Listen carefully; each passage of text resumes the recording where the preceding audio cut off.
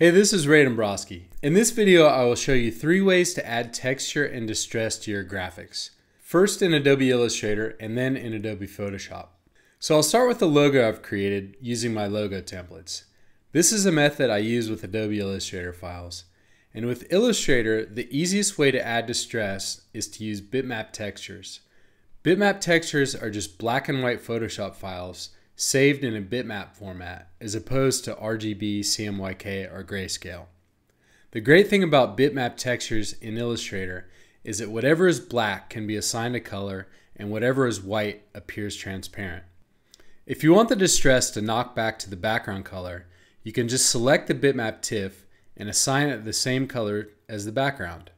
If I wanted to invert this logo and put it on a black background, I'll select the bitmap TIFF and assign it to black. Same thing goes for any other color. When you are using bitmap TIFFs in Adobe Illustrator, they do appear quite grainy and pixelated on the screen, but as soon as you export the images or print them out, the bitmap TIFFs will appear smooth. Illustrator has always been like this for some reason, but if you want to see how it will look, just go to File, Save for Web, and you'll see that the texture actually looks really nice. That's it for the basics in Illustrator. There are some fancier ways to use this method with clipping masks, and maybe I'll show that in a future video. The second way I add distress is in Photoshop.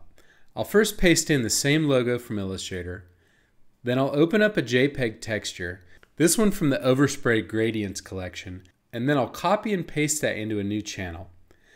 Now highlight that channel and command click on it to make a selection. Or you can also go Select, Load Selection, and choose the alpha channel you just made.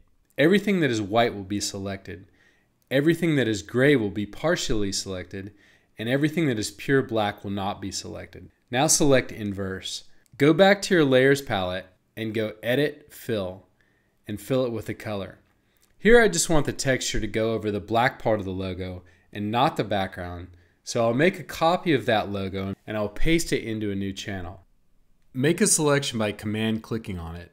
Go back to the painted distress layer and hit Edit, Clear, or Delete to get rid of the color outside the logo. The third and quickest way to add distress is to use Photoshop brushes.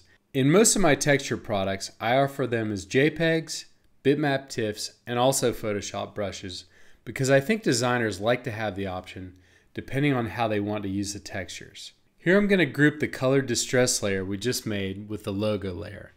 I now go Layer, Layer Mask, Reveal All, and this makes an alpha channel that I can paint into that will affect these grouped layers.